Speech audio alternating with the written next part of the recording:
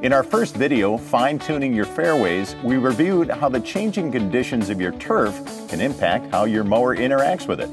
From the absence or presence of water or sunlight to whether or not you've been faithful to a dethatching program.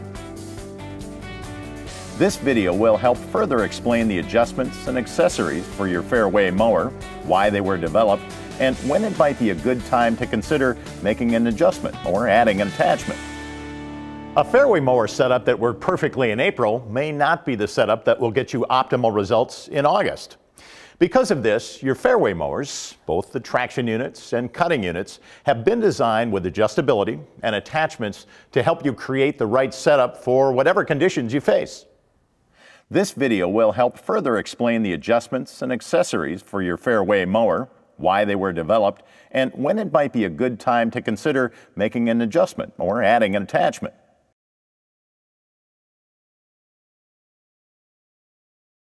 At some point in your life, you probably learned having the right tool for the job makes every project easier.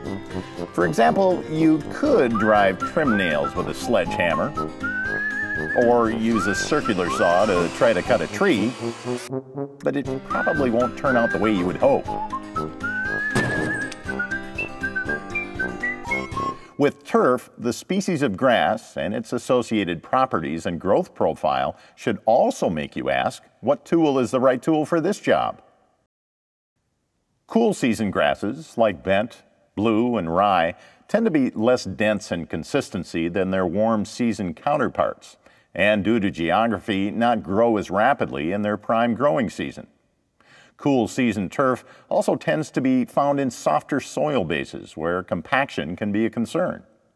For these reasons, Toro recommends a standard 5-inch diameter reel cutting unit in cool season turf conditions. A 5-inch diameter reel versus a 7-inch is inherently lighter due to it being smaller and requiring less steel for the reel and the cutting unit frame, thus helping with compaction. Furthermore, a 5-inch diameter reel has more than adequate clearance to process the grass it sees. On the other hand, warm season and transition zone grasses like Bermuda, Paspalum, and Zoysia are much denser in makeup, with thicker, stronger grass blades and stems and stolons, tend to grow faster in the heat of the summer, and often grow where the soil base is solid. For these turf types, where thatch buildup can be a concern, a bigger 7-inch reel diameter is recommended for many reasons. First, because the cutting units are heavier, they can actually get down into the turf to cut the grass and break up thatch, versus a lighter 5-inch reel that may float over the top of the turf. Additionally, like a farm combine harvesting wheat, a larger 7-inch diameter reel can digest the larger amounts of grass generated in the prime growing season and reduce the possibility of reel plugging. Finally, the 7-inch Reelmaster series is more heavy-duty, possessing higher reel torque, a crossover relief system, and more splines in the connection between the reel motor and the reel than the 5-inch versions. You can certainly use either type of reel in any grass species, but if you want the right tool for the job, stick with 5-inch reels in cool season grasses and 7-inch reels in warm season grasses. There was painstaking thought put into how your traction unit and cutting units ultimately create the swath you see on your turf. The goal is to leave the impression that one very large cutting unit magically passed over the turf and left a flawless 100-inch swath. The reality is, however, you need multiple cutting units to follow the undulations in the ground, and the last I checked, the traction unit still needs tires. The challenge is making everything work in concert to provide the cleanest possible aftercut appearance. One of the more subtle examples of this thinking in practice is the tire alignment of the RM5010 traction units. The rear tires are slightly but purposely moved out to create a small overlap with the front tires. The result? In the event tire tracks do show on the turf, you'll see only 2 instead of 4. That's attention to detail. While this design element isn't adjustable, there are a number of adjustments built into the traction unit that can be tuned to improve your aftercut appearance based on the turf conditions. The first is the counterbalance spring. The counterbalance spring is located on the underside of the traction unit where the rear cutting units connect to the traction unit, the lift arms. Due to the overlap areas between the front and rear cutting units, the rear cutting units encounter roughly 23% less grass than the front cutting units.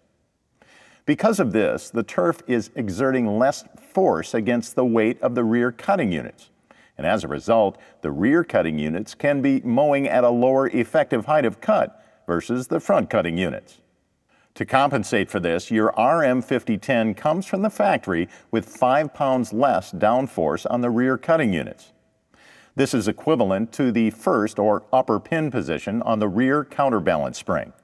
From there, depending on the conditions, weight can either be added to or subtracted from the rear cutting units in increments of 5 pounds by moving the position of the pin. The lowest pin position is 15 pounds less than the fronts. The middle pin position is 10 pounds less than the fronts, and no pin at all is the same weight as the front cutting units.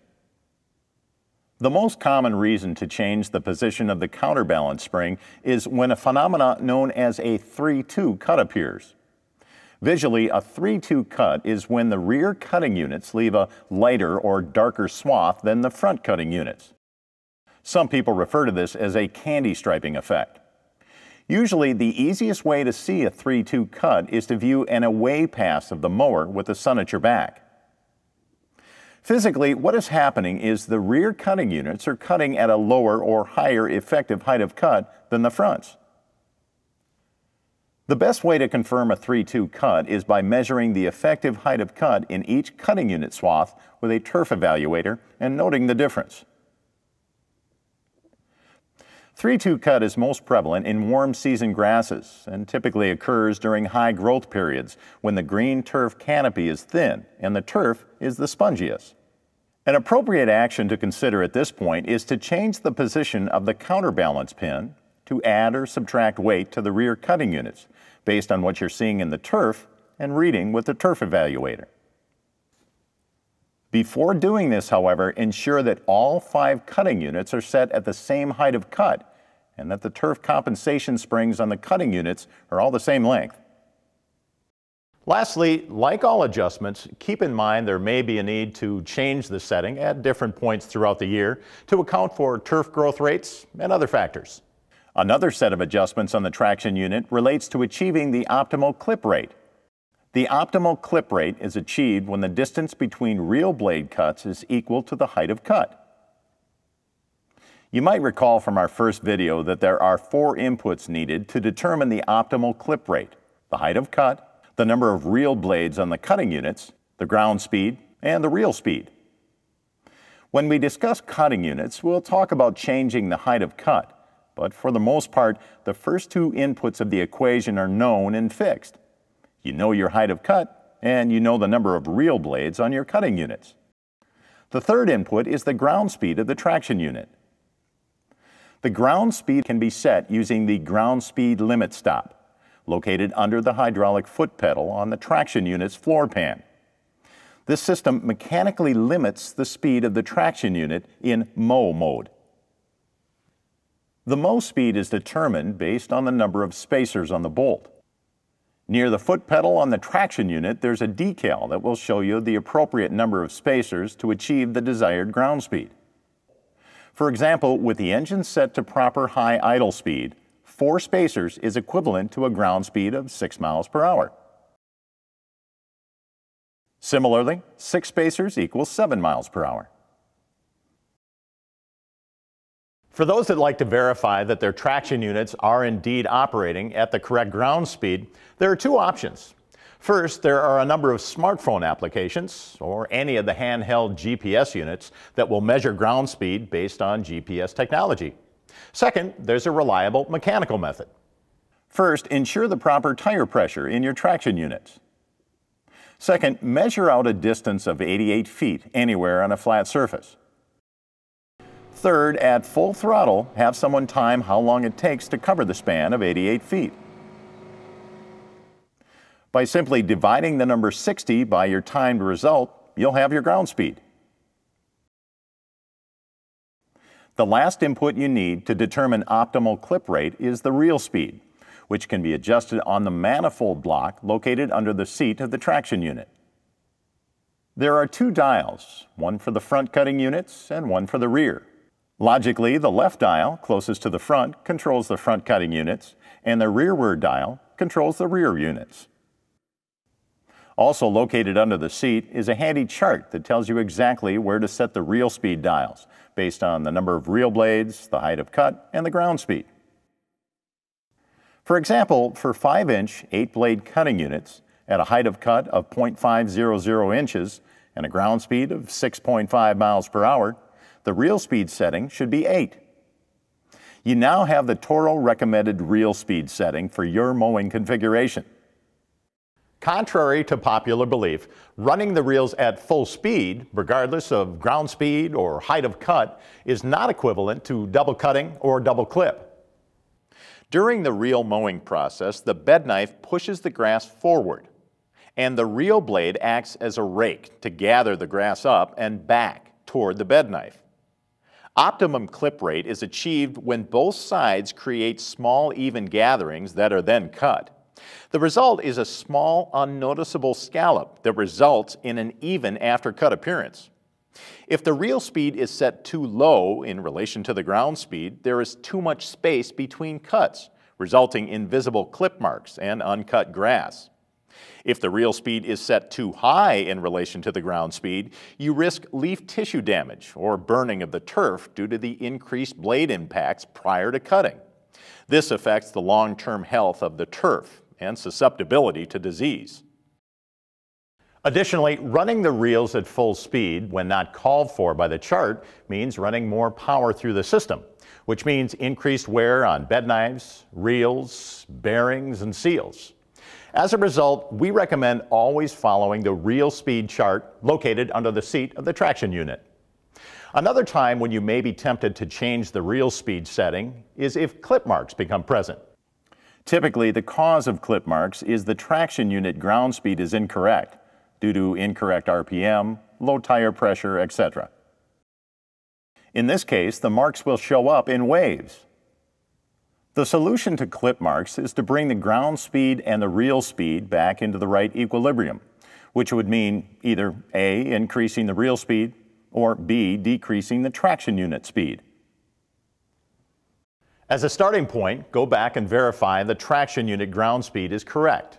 Then use the appropriate reel speed setting to match the ground speed. Lastly, the only two appropriate occasions to consider a reel speed outside of the recommended setting is when scalping or verticutting grass. Finally, even though it may seem unrelated to aftercut appearance, it's important to be diligent and consistent with the routine maintenance of your traction unit. Toro recommends checking routine maintenance points per the service decal located on the back of the traction unit seat. As a practical example, something as simple as ensuring the correct tire pressure can help significantly reduce the possibility of tire marking. Similarly, ensuring the correct engine RPM is the only way to be certain your ground speed is correct, and therefore your clip rate settings are correct. The machine is truly intended to work in concert, and even seemingly mundane maintenance practices can pay big dividends in the look and health of your turf. The Reelmaster 5010 cutting units were designed for optimal performance in all turf conditions. Now, we've already said that turf conditions are ever-changing, so the cutting units must also possess the ability to adapt and change to the turf conditions. Perhaps the most basic of the adjustments is changing the height of cut. The height of cut on Reelmaster DPA cutting units is adjusted via the positioning of the front roller and the spacers above the rear roller. Unlike other cutting unit designs, adjusting both points maintains the proper cutting unit attitude and behind center distance of the reel to the bed knife.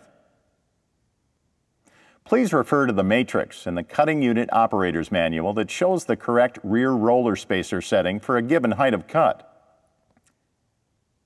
When setting the height of cut, always first adjust the spacers above the rear rollers, then move to the positioning of the front roller with a height of cut gauge bar.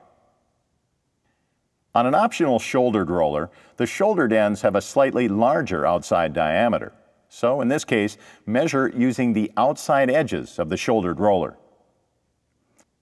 Finally, the height of cut range on RM5010 cutting units is 0.25 to 1 inch with the factory standard front roller bracket. However, with an optional high height of cut kit, the range expands up to 1.5 inches for 5-inch reels and up to 2 inches for 7-inch reels. The kits include different front roller brackets and rear roller spacers. Make sure you have the correct brackets for your desired height of cut. As it relates to aftercut appearance, remember the difference between bench set height of cut and effective height of cut. Be sure your effective height of cut is what you think it is and where you really want it to be. Typically, golf courses change their height of cut relatively infrequently, usually around seasonal changes. There are a few instances, however, when you may want to consider an in-season height of cut change. One example is at a high-stress time of year, meaning either high growth or a high heat, low water scenario. In the summer of 2010, the greater Northeast United States experienced a drought that was accompanied by extremely high temperatures. Many courses lost grass due to the conditions, but one of the preventative strategies employed by some superintendents, endorsed by the USGA, was to simply raise the height of cut. Interestingly, the strategy was widely praised as being a contributor to keeping grass on courses, but was also hardly noticed by golfers. In different stress time, it may also make sense to bring the height of cut down in times when turf, mostly warm season grasses, get puffy or spongy. Bringing the height of cut down can allow the cutting unit to engage the turf more and get into the canopy to get it thatch buildup. This type of height of cut change aimed at thatch removal may also be accompanied by a change to the aggressiveness of the cutting unit, which we'll discuss later. Hand in hand with adjustments to the height of cut is the turf compensation spring. Turf compensation springs are used to control the weight balance between the front and rear rollers of the cutting units to reduce the possibility of bobbing. Bobbing is excessive back and forth motion of the cutting unit as it rides on the turf, resulting in uneven contact and mowing of the turf and poor aftercut appearance. The setting of the turf compensation spring is measured by the length of the spring. The length can be adjusted simply by moving the double nuts on the bolt. There is a recommended setting in the owner's manual, and the length of the spring should never be changed from the recommended setting. The natural reaction to this statement might be, well, then I'll never change or adjust it. But the length of the turf compensation spring will change when a change is made to the height of cut. Let's say the front and rear weight of the cutting unit is correctly balanced by the turf comp spring and no bobbing is present. Now you change the height of cut, of course, by changing the front roller height and making a commensurate change to the spacer above the rear roller. You have also now changed the balance point of the cutting unit, and the turf compensation spring is providing a weight offset based on a different center point. The result is the length of the turf compensation spring has changed. So whenever you change the height of cut, make sure to go back and recheck the turf compensation spring length and adjust per the owner's manual if necessary. Also related to adjustments to height of cut is the aggressiveness of the cutting unit. The aggressiveness of the cutting unit is determined by the location of the front of the bedknife relative to the center of the reel. This is referred to as the behind center distance, BCD. The greater the distance, the more aggressive, and vice versa. Remember that the reel blades and the bedknife act together to gather grass before it's cut. It's desirable in all turf conditions to have some level of aggressiveness, but the question is how much? There are a few rules of thumb as it relates to the aggressiveness setting of a cutting unit's bedknife. First, cool season turfs typically require a more aggressive or greater behind center distance. Toro recommends up to 8 degrees in cool season grasses. The reason for this is cool season grasses are wimpy in their composition and need a little more coaxing to stand up and be gathered by the reel and bedknife before cutting. Second, warm season turfs are the exact opposite. Because the turf is denser in composition and rife with stolons and stems, the grass is more prone to being lifted and pulled by the gathering action of the bedknife and reel blades. As such, a less aggressive behind center distance is preferred for warm season grasses. Toro recommends up to 4 degrees. The last rule is the higher the height of cut, typically the more aggressive the setting, and the lower height of cut, the less aggressive the setting. On the RM5010 cutting units, the aggressiveness of the cutting unit can be changed by the number of spacers on the rear roller bracket. The flattest angle of attack, or the least aggressive, is a configuration with few or no spacers. A more aggressive angle of attack includes more spacers. The more spacers, the more aggressive the setting. Refer to the Reelmaster Owner's Manual for recommended spacer aggressiveness settings for various heights of cut. To this point, we've talked about the roller brackets, but what about the rollers themselves? One important element to remember as it relates to rollers is the fact we are cutting turf with 5 cutting units, and by nature are dealing with 4 overlap areas between the front and rear cutting units. It's important to remember this because your choice of rollers can not only determine what you're seeing within the cutting unit pass, but also within the overlap areas. Furthermore, the turf conditions can change what you end up seeing in the passes and overlap areas. In other words, like many of the adjustments and accessories, different conditions will call for different rollers. For the front rollers, in general, we have found Wiley rollers, or generically grooved rollers, provide the best aftercut appearance because the roller has less opportunity to roll down the grass before it's cut by the reel and bedknife. As such, Wiley rollers come standard on all Reelmaster cutting units. Although rare, there are instances, however, where a solid front roller may be desired. One being if you are purposely looking for a more pronounced striping effect. Logically, a solid front roller will roll the grass over before it's cut, resulting in greater striping. You are doing this, however, at the expense of less actual grass cutting. Whereas the front rollers affect the grass entering the cutting unit, the rear rollers will determine what marks they could potentially leave after the reel and bedknife have cut the grass. This is especially important to aftercut appearance, and is the reason we recommend the following.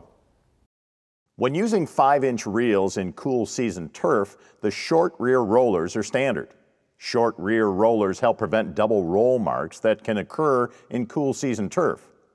We'll talk more about double roll marks a little later. If using 5-inch reels in warm season turfs, we would recommend the optional long rear rollers in your cutting unit setup.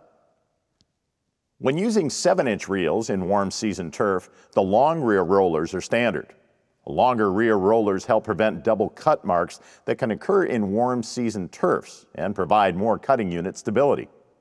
Again, we'll go into more detail on double cut marks a little later. And lastly, if using 7-inch reels in cool season grasses, we recommend short rear rollers. So what should you do if you continue to see overlap lines?